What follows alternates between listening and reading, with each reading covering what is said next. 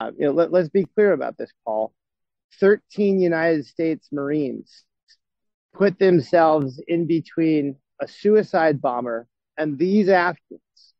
They gave the ultimate sacrifice, believing that the Afghans that they were protecting were getting on airplanes and coming to their new lives in America forever.